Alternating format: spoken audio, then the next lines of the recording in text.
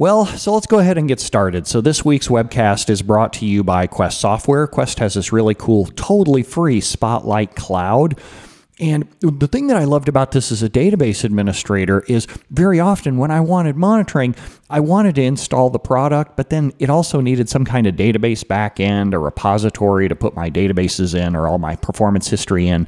And I couldn't just spin up a new SQL server just for the sake of it. And I didn't want to put the database for the monitoring stuff on the same database server that I'm monitoring. That introduces more overhead and makes things worse.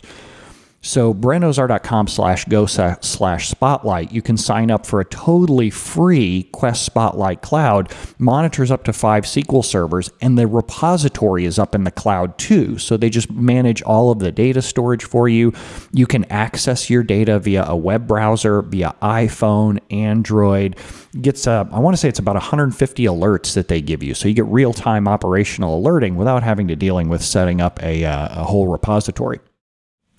Now, this session was one that I gave over at SQL Intersections in Vegas. I'm taking the exact slide deck, but I think it's cool to show you that this is a good example of the kinds of sessions that you can get at conferences like Intersection.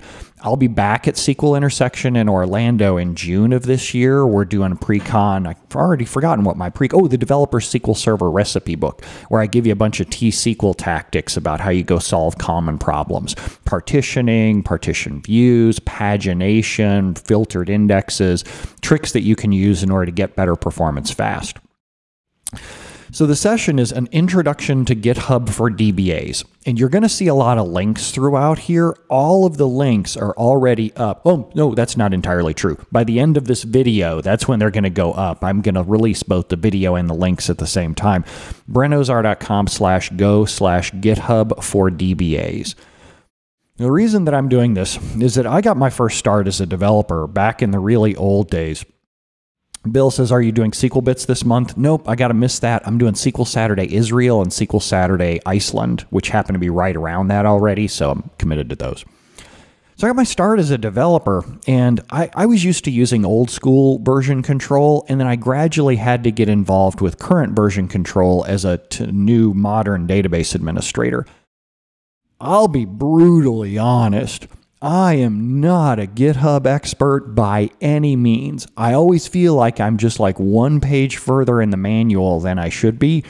I have no idea what I'm doing.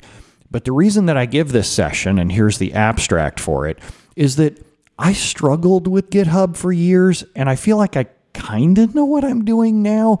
Still not very confident, but I know that there's a whole lot of you after me, a whole lot of database administrators who are being kind of kicked and dragged into GitHub, kicking and screaming. So what I'm going to do is I'm going to explain to you why distributed version control works the way that it does so that it'll make more sense when we're doing stuff like pushes and merges and pull requests and all kinds of stuff. I'm going to open an issue with one thing that I want to fix in one of the first responder kit tools. I'm going to make the change to the script, and I'm going to check it in and push it into pull it into the dev branch. Then I'm going to look at what it would take in order to make a contribution to someone else's repo. I am not going to show you all kinds of technical details. We're not going to walk through the installation of the tools. I'm not going to show you continuous integration. I'm not going to go create a GitHub account. I'm going to show you just the bare minimum of what you would need to know in order to get started. And I'm also going to give you all kinds of links to where you can go to learn your next steps, because it's going to take weeks to really feel comfortable with doing stuff in GitHub. So to take you back in time, when I was your age, son, we walked up to school, both hill up in the snow, both ways. We used to have things like Blockbuster. When we wanted to go rent a movie, we would go physically check it out of Blockbuster. We'd be like, hey, do you have the latest copy of Titanic? We would go get it and then check it out ourselves. We would watch it and then we would return it, and it would, inevitably have to be rewound. Well, that's kind of how version control used to work too. In the old days, we had things like Visual Source Safe, where you would check out a piece of code. You'd go check to see, hey, is SP Blitz available? And no, they would tell you, no, sorry, SP Blitz has been checked out by Rich Benner. You'd have to wait for Rich Benner to check his work back in, and then after he was done, you could go check that out and work on it yourself. This worked really well when you had small teams. when the entire team working on a piece of software were all inside the same room, when you could go around and tap someone on the shoulder and say, here, I need you to go let go of SP Blitz so I can go work on it. But times changed. Open source happened. And when we talk about open source, that means a lot of people all over the world trying to collaborate on the same piece of software at the same time. And with Linux is, of course, huge masses, numbers of files, and very long files. And you had people trying to work in the same file at the same time. And you needed to track who was working on what and let people merge their code back in together. Linux was a really big, huge driving force behind this. And because of the difficulties using traditional version control, the same guy who designed Linux, who built Linux up off the ground, Linus Torvalds, created Git in order to solve these problems. Now, Git is a predecessor to GitHub. In this session, whenever you hear me refer to GitHub, I'm really referring to anything like it. Git, GitLab, etc. But you're only going to see me using GitHub because that's just the one that I happen to use. In 2008, GitHub was a startup that just wanted to make it much easier for you to use distributed version control for your own projects. And they layered on their own improvements to make things even easier. They were built atop the open source Git, but they just added all kinds of stuff like web consoles and easier tools. Over the course of the next several years, GitHub really won that race. These days, if you look at any kind of open source site, it's all based on GitHub. Everybody checks their code into GitHub. They maintain repositories in GitHub. Microsoft gave up the fight. They used to have their own, it was like SourceForge, or it was Codeplex, I think, Codeplex or something like that. But there were other sites that fell by the wayside, like SourceForge, and there was another one, Bitbucket, something else. Bitbucket is still a paid software product. That's just fine. And so Microsoft last year decided that they were going to latch on to this because they were already using GitHub for all kinds of things like books online. When you go and read books online, you can actually see that you can go check in your own changes into GitHub. GitHub wasn't ever designed for data. Git, period, wasn't designed for data. It was designed for people who were building operating systems. People who had pieces of code, and then when they changed that code, they could check it in and it would be rebuilt from scratch. That means it works really well for things like stored procedures. It's really easy to use with a stored procedure because every time you go refresh a stored procedure, you're just going to apply the whole thing right over top of it. It's not as elegant for controlling data. For example, if you wanted to put your list of servers in there, that can be a little bit of a struggle because you may want to track what got changed over time and you may want to track inserts, updates, and deletes. It's not really as elegant as what you would want there. Now, because it was built so long ago in order to manage things like Linux development, there's tons of development tools for it. Pretty much every developer tool is miles ahead of the database tools. So you're not going to see me using SQL Server Management Studio in here, Azure Data Studio. You'll see me edit a stored procedure. But it's not like SQL Server Management Studio has elegant integration for GitHub. I'm actually a Mac guy. Almost all my work is done these days on the Mac. But for this, I'm using a virtual machine with Windows because I think that's what most of you are comfortable with. I'm going to be showing the Windows GitHub client and just plain old stuff like text editors. It's just that there's not a really easy plugin for SSMS just yet. There are third-party things, and I'll talk about those now towards the end. What I'm going to do in order to demonstrate it is I'm going to go contribute a change live to a stored procedure called SP Blitz Lock out of our first responder kit. This is originally written by Eric Darling, and it's incredibly helpful for when you want to troubleshoot deadlocks in SQL Server 2012 or newer. But I happen to be working on a project with Azure SQL DB Hyperscale, which is the new version of Azure SQL DB, so to speak. And it lets you really scale out in really cool, interesting ways. I'm testing it with a SQL or with an Azure SQL DB server, and when I go to run the current SP Blitz lock, I get an error.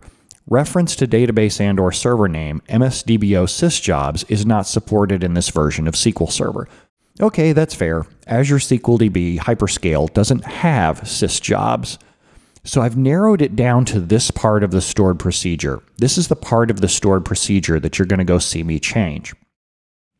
There's a link in here to an update statement that runs off of sysjobs, and I really need to wrap this in dynamic SQL and only execute it if it's not Azure SQL DB hyperscale. I want to only execute it on regular servers. So to go do the edit, I'm going to go over to firstresponderkit.org. This is where the scripts live. The firstresponderkit.org is just a short hyperlink that I put together that actually just redirects you over to GitHub. And we've got a branch or a stored procedure.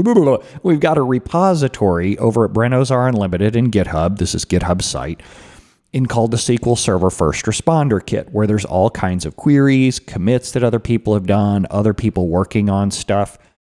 So before I go in there, I need to give you a quick glossary of terms. A GitHub account you can kind of think of as either you or a company. In our case, the First Responder Kit is managed by a company, Brent, Ozar Unlimited. A repository you can kind of think of as a folder or a project. We've got one repository just with the First Responder Kit scripts. Those of you who've used Ola Hollengren's maintenance scripts, he has a repository too. There's lots of popular repositories out there where you can go look at the code and check in your own changes. Because several of us may be working at once, each repository has branches, and you can kind of think of this as a file save as, that you're saving a repository and keeping a different copy of it. So there's always a master branch. That's the main branch that's ready to go for production. You can think of this as the branch that's already been shipped. This is when you go to download someone's code. That's the safe, solid code that you get. But there's also a dev branch, which is ahead of master. This is where people are working and grabbing their changes from. Further than that, you have several branches underneath development. Say that we've got a team of 5 people who are all working on changes to SP Blitzlock. We can each have our own branches and even have multiple branches for each of us if we're working on different features at the same time. The more branches that you build, the harder your life is going to become. Just like, imagine if you did your own source control back in the day, you did file save as all the place. You'd say things like SP report sales V1, SP report sales new, SP report sales corrected. And then you end up with this hot mess of code that you have to merge back together. GitHub does make some of that a lot easier. We'll show you how. Then whenever I get done making my changes, I'm going to commit my changes, which means that I'm going to push these things back up to the cloud.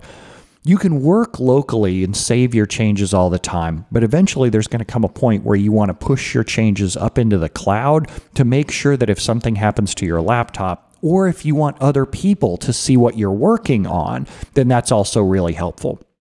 For example, just this morning, there was another contributor to the First Responder Kit where he pushed his changes up, and I was able to say, ooh, here, you've got a bug right here, give him a review in his code, and then he could go through and continue changing and keep working on it. Generally, you always want to work off of issues. Now remember, GitHub, it's all really about cooperation and collaboration, about working with other people. And you don't want to just go off and mash something together inside your own repository and then push it out there to have somebody else just take it. You generally want to start a discussion first and say, here's the thing I'm thinking about doing. Is there anything that I should be aware of as I go through and make these changes? Brian says, for what it's worth, we use both Visual Studio Team Services and Git via Visual Studio. Most of our databases are in SSDT projects. Yeah, it's really common to see that with developer tools like Visual Studio and SQL Server database tools. They're SSDT. That's very common. It's very rare to see database front ends like SSMS or Azure Data Studio with built-in, very good integration with GitHub, as opposed to it's just normal to see it over in out in the development tools. So to see it, let's go pop open my virtual machine. So I have, let me go show you this desk. So I have over here showing, there you go. All right, cool. So I have over here SQL Server Management Studio, and I'm going to minimize that for a second and go back just to my desktop. I have an application for GitHub Desktop. Now this looks exactly the same, well, pretty close to the same, whether you're on Windows or whether you're on Mac. What this does is it lets me choose which of my repositories I'm working on. Right now, I only have the first responder kit set up on my individual workstation. The way that I got it set up on my workstation is that I went over to firstresponderkit.org, and then here's the repository. In order to get it started working inside your own desktop, you would download the GitHub desktop first and then click Open in Desktop. It'll let you go create your own local copy of a repository. There are huge drawbacks in opening someone else's repository. We'll talk about that in like 15 minutes. For now, I'm just going to focus on working in my own repository. So it's got a bunch of stuff around here, all kinds. You can build your own wiki, whatever. I'm going to focus on issues for a second. I need to create an issue about the problem that I'm having. You can see that other people are working on their own issues too. For example, Jeff this morning was working on letting SPBlitz cache and other code automatically return the version number that they're at without running the whole analysis. I've got to accept Jeff's pull request this morning too as well. So I'm going to click on SPBlitzlock here. This is the thing that I'm worried about not working. SPBlitzlock won't compile on Azure SQL DB. And I put in, here's what the current version of the script is, here's what my current behavior is, the error that I'm getting, and the thing that I've got to go fix. I've assigned myself, I've slapped some labels on there, which will be useful when people are searching for things later. And now I actually need to go commit that code. I need to go make a change to the code and go commit it up to the cloud. So the first thing that I need to do is that I need to go create a branch. I'm going to move things around just a little bit to make it easier to show.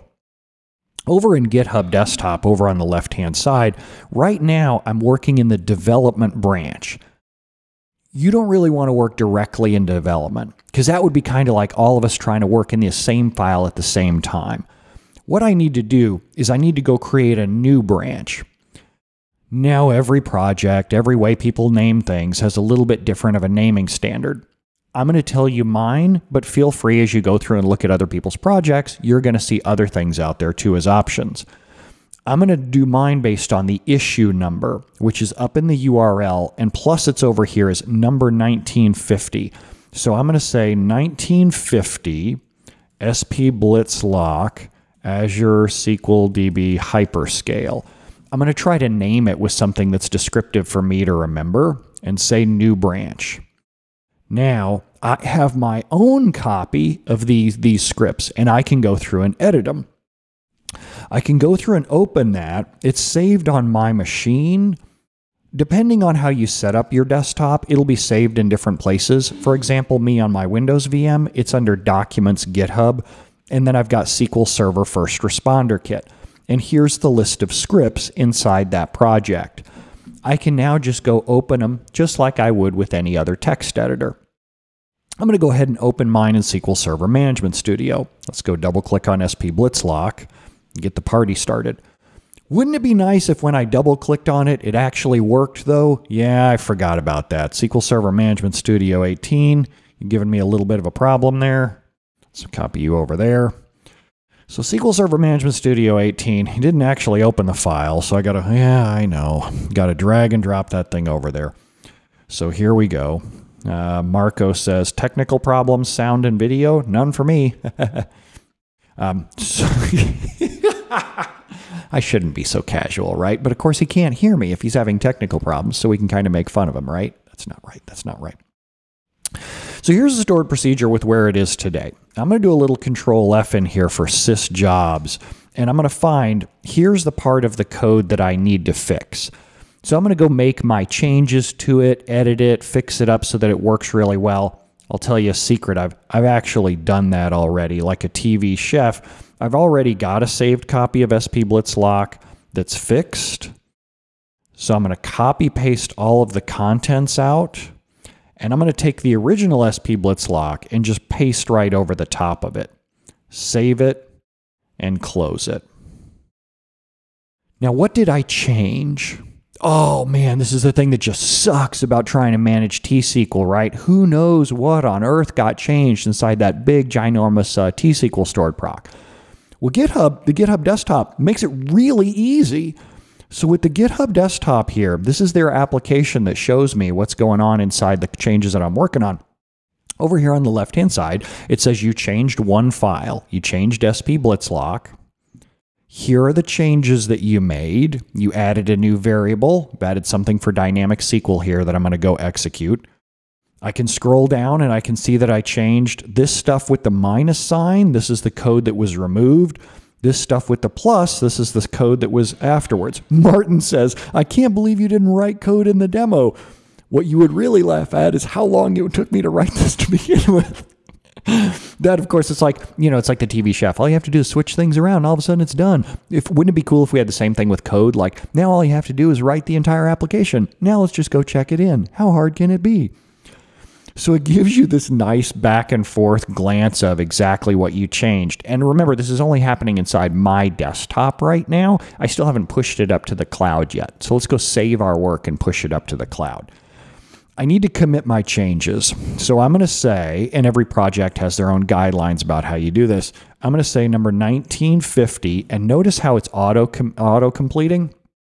Whenever I'm typing in something like a pound sign and then a number, it knows that I'm referring to an issue. So now it's just linking straight up to that issue, saying, oh yeah, SP Blitzlock won't compile. That's exactly the one. SP Blitzlock, Azure SQL DB Hyperscale, say fixes number 1950. And GitHub's even really smart about if you say things like fixes or closes, it'll automatically link over to that issue. And when this stuff is committed into dev, when the pull request is accepted and they accept my code and go, yep, you're good, it'll automatically even close the issue for me saying, yes, you're done. So let's go commit it. And then I need to publish my branch. Right now, my changes are only saved locally. And I need to push this up to GitHub. I need to go shove this up in the cloud. And you see right up here, it says pushing to origin. So now my stuff is up in the cloud. Now the next thing is other people can go see it.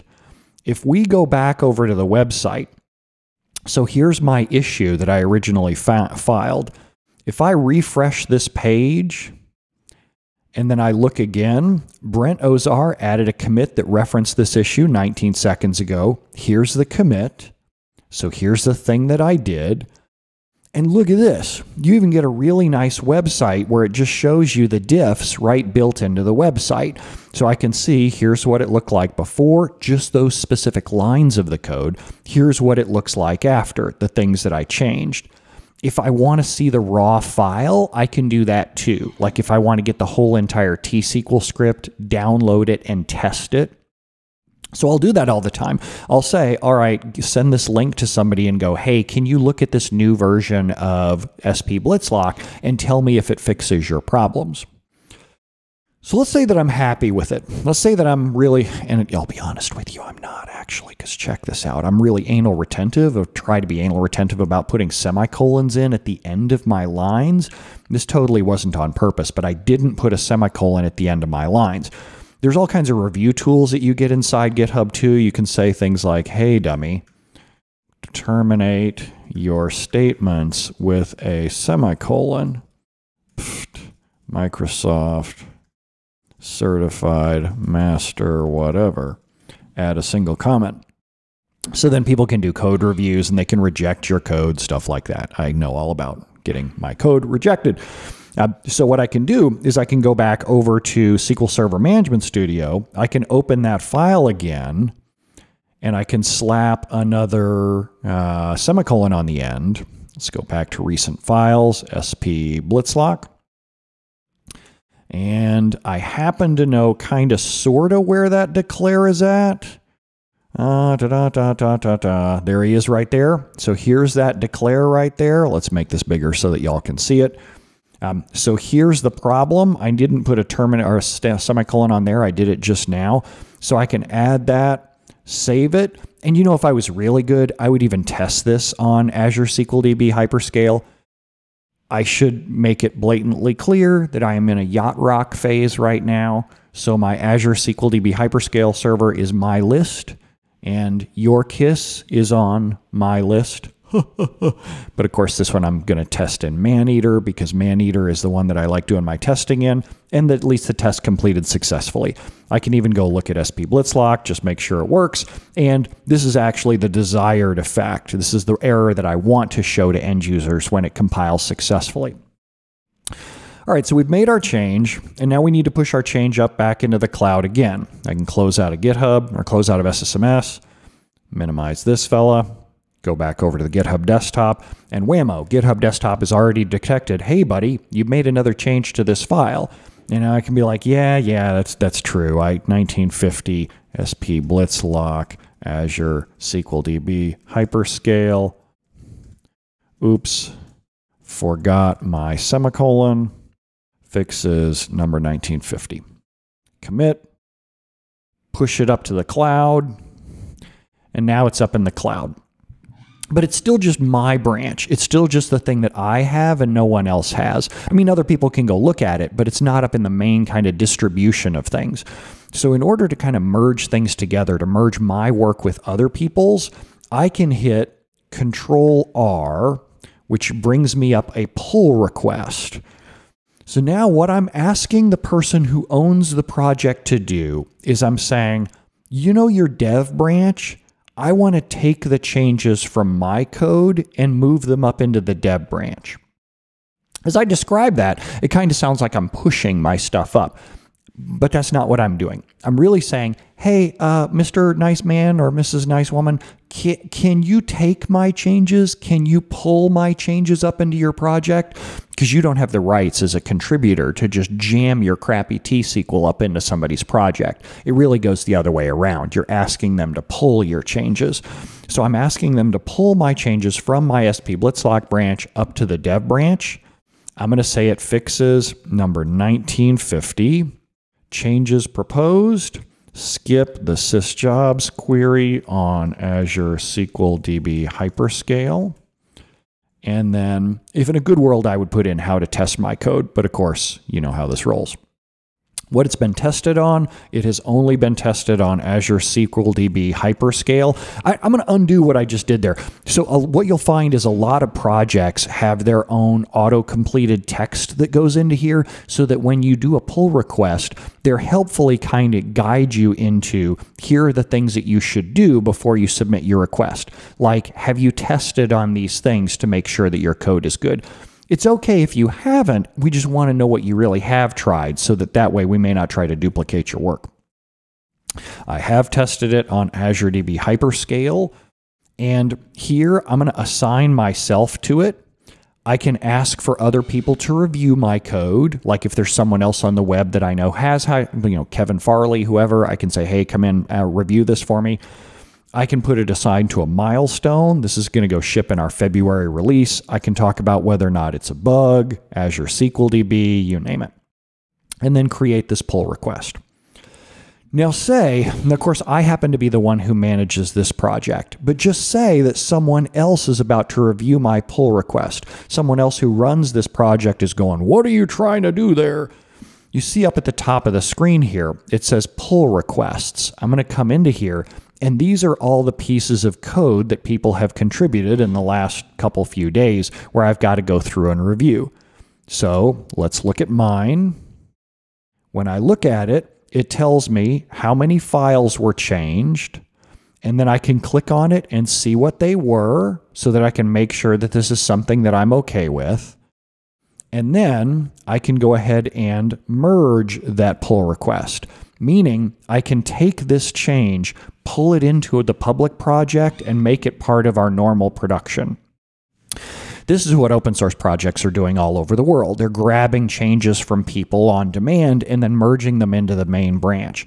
But you know what's really cool is that I just changed SP Blitzlock. Let's go back over to pull requests and let's see what else is going on. So Jeff over here has also added version checking for all of the stored procedures. If I go click on this, I can see that he changed 14 files too. Now his changes that he sent in were from before I did my work. I can click on the files that he changed And now I can see exactly what he changed. I'm going to do a control find on here for SP Blitzlock. So I can see here are the changes that he made. And you know what's really amazing? Because he didn't change the lines that I changed, I can just accept his pull request without any problems. This is what's beautiful about distributed version control and doing stuff like GitHub, where it helps manage merges from different people who are working on the same files at the same time. This is so much better than the old Blockbuster school where we had to go and check changes out. I would normally go and accept his changes right now, but I'll be honest, I haven't tested them yet this morning. So Jeff, I'm with you. I just haven't quite gotten there yet. So let's come back over to the slide deck.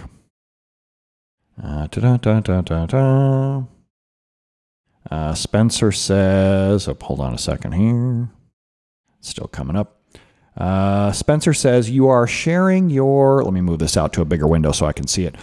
Spencer says, you are sharing your SQL files in File Explorer. How do we commit the files while working in SSMS? You joined late, didn't you, Spencer? You can watch the recording and we'll talk about that. So let's come back over to the slide deck. Go past the screenshots. Go past a couple of other things here. This does seem like a lot of work, right? Normally when we're dealing with what old school DBAs would call source control, was we would just save files in a folder and then everyone else would open that same folder like on a file server. But it's so cool when you start getting into the tools that GitHub gives you with an online deal. So for example, if I say, I want to know who hosed up SP Blitz, I have a line that I'm having problems with, who changed this line and why did they change it? I can click on the blame button or the history button. The history button shows me all the check-ins. The blame button, it's really cool. When I click the blame button, it opens up the entire script and it shows you on a line-by-line basis who changed that line and when and why. Because you have to file an issue for every time you change one of these scripts, I can scroll down here when I'm having a problem and go, all right, there's this deal here with this one query that's trying to return and check and see if things are Linux. Who did this? Okay, it was Randolph West. Now I know that I can go talk to him about the changes that he made in this code and why he made them. Totally worth it. Now, everything that I've done so far has been working in my own repo, but say that you want to work in someone else's repo. One of the most popular repositories, one of the most popular repositories in the SQL Server community is DBA Tools. This is a PowerShell framework with commandlets that people all over the world have written in order to make production database administration easier. So if you go, even if you just search for DBA Tools or it's dbatools.io, you get their whole GitHub repository here. And one of the most important things I can tell you about working in someone else's repository is scroll down and read. Read what's on the home page. Because a lot of these maintainers, they put all kinds of work into building documentation for you so that you can understand how to help contribute. They want to make it as easy as possible for you to contribute your own code. DBA Tools is a great example of that. Down as I scroll down in their GitHub project, they have their README file, and it says there's over 1,500 of us in the SQL Server community Slack and the DBA Tools channel. Go click on here to get an invited, and then you can go through and start contributing your code. When you go to contribute your code, you're going to be making a fork of their repository. You're basically going to be taking their entire repository and saving it into your own GitHub account. When I say that, that has some bad implications. When someone says they're going to fork something, you might have heard bad things about that in the open source community, because there have been kind of wonky forks in the past. For example, MySQL was originally started in 1995, and then 2008, Sun bought MySQL. There were people who were frustrated and were like, oh my God, we don't want to have a separate database managed by Sun. We want our own database. So they forked MySQL off into their own accounts and then started working on it over there. You're welcome to do that. This is what open source is all about. Depending on the licensing, with, for example, both the DBA Tools project and the First Responder Kit project, encourage you to go through and make whatever changes you want and reuse this stuff in commercial work if you want to. In 2010, Oracle bought Sun, so Oracle kind of acquired MySQL in a roundabout way. And of course, people always have their knee-jerk reactions about, Oracle, I don't want them to have anything to do with it. I'm going to go use this other database platform. But the beauty of open source is that you can do that. You can go take that other database platform and run with it and just run off making your own changes. Anybody can fork a repository at any time. The thing to know is before you go and fork a repository, make sure you read the license of the tools that you're working with. Because there are some repositories out there that are open source, but there are limitations on what you can do with them. Azure Data Studio is a great example of that. You can fork the source code, you can make changes to the source code, but you have to read the license to understand how the binaries are affected and your ability to redistribute those binaries. Now back to my simple example with DBA Tools. The SQL Collaborative owns the DBA Tools repository. So what I would have to do is I have to fork their repository into my own account, make the changes that I want to make inside my own account, and then send a pull request to them saying, hey, can you take my changes into your account? What will usually happen with this is there's some negotiation that happens there. They want to make sure that your code is tested properly. They'll have volunteers talk to you about, hey, what changes you might consider making. And I know this seems like a ton of work, that this seems like a spectacular amount of work compared to what you might just do inside your own company with just saving files back and forth. The reality is that GitHub wasn't designed for projects like your personal scripts folder. I still recommend that you use GitHub for stuff like your personal scripts folder, and in the recap, I'm going to talk about why. GitHub is really designed for things like Books Online. This is the Books Online project, and I checked it out. I say I checked it out. I created a fork. Man, it's the year 2019, and I just used the term checked it out. I never use the term checked it out. It's because I used it. Well, I mean, I use it for things like I checked out that car or whatever, but, you know, that's our library book. I don't check out library books. I go to Wikipedia. I get bored just surfing through Wikipedia. I could do that for the rest of my life. It always blows me away that people go, I can't ever imagine retiring. Are you kidding? Have you seen Wikipedia? Have you seen how many pages it has? It's amazing. There's so much good stuff inside there. But so GitHub was designed for stuff like Books Online, Microsoft's Books Online for SQL Server. There have been 9,437 changes to Books Online just since the last time I updated my own local repository. It's really good for vibrantly active projects like this, like DBA Tools, like to some extent the First Responder Kit. So through the course of using open source and GitHub, there have been a few things that I've learned the hard way. Source controlling binary files sucks. Excel is a binary file. Power BI desktop files are a binary file. It's just kind of like one big zip file with a whole bunch of binaries in it. And when you go to check stuff like that into GitHub, GitHub's like, I'm sorry, I can't tell what's going on inside there. I have no idea what parts changed. Conflict resolution is still terrible. If two people change the same lines in the same file, there's no automatic fix for that. Some human being has to get involved and parse out the differences. This is one of the reasons why you check in your changes as frequently as you can in small, manageable chunks so that you don't end up with a huge bunch of conflicts with someone else. This is also why you don't go make arbitrary changes. I bet a lot of y'all have your own personal formatting styles. You have your own way of formatting code that you like to see. Don't go formatting someone else's open source project, because when you go check in the changes, it'll look like you changed every single line, and they'll just hit the big old nope button and tell you to start over. Source controlling for databases is still really hard. Like if someone goes in and changes a table or someone adds a few indexes, there's nothing built into SQL Server that makes it really easy to catch these kinds of configuration level changes. I know what I'd really like is I'd just like to have something go point and look at my SQL Server, and every time someone changes something, automatically check that into source control so that I could see a history of everything that got changed and who changed it along the way and when.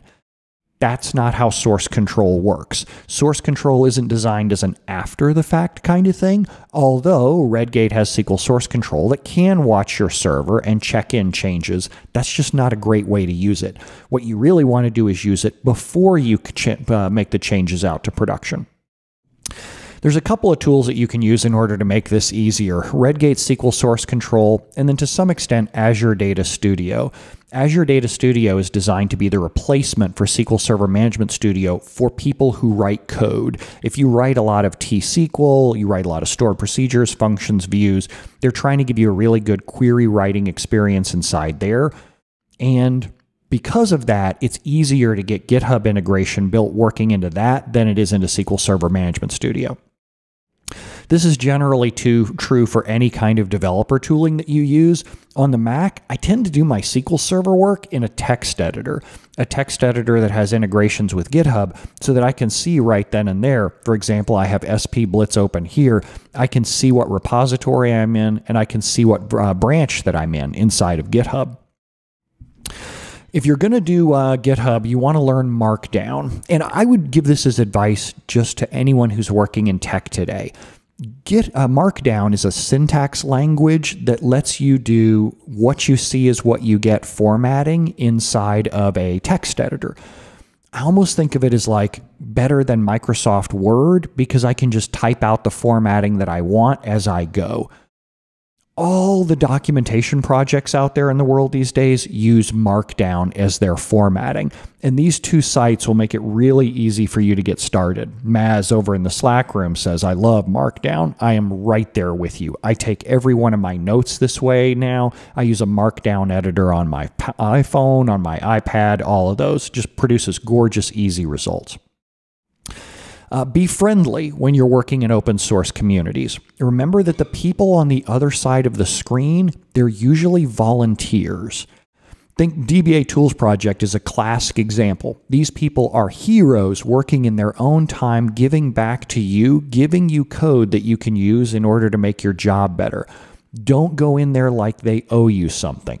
Your code sucks. I don't like the way you wrote your indents. You should use tabs, not spaces. This will fail every which way but loose.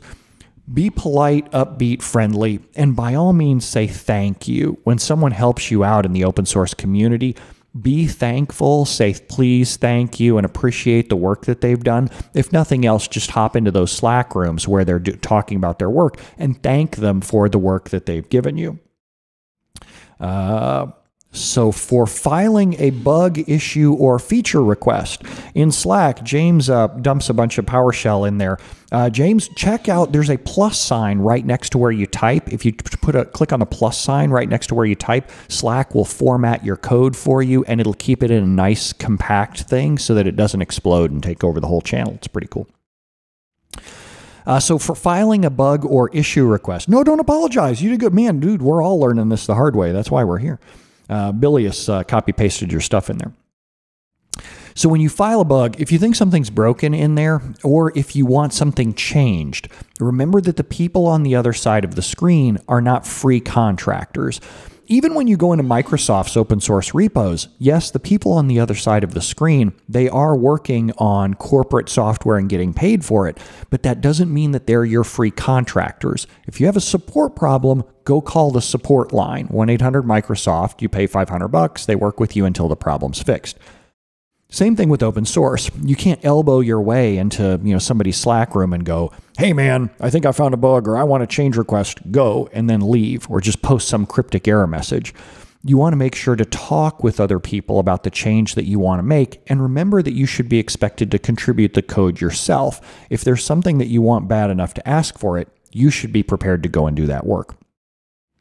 In terms of branching, read the guidelines that each project has for how they want their branching done, which branch they want to start with, like is it master or dev, so that you know how they expect to have their code, and you'll get a much faster response from them. Don't learn from Microsoft's repos. I love Microsoft, and they're doing an amazing job at the whole GitHub thing. But because they have so much money, they're able to build in all kinds of really cool automated tools inside their own repositories.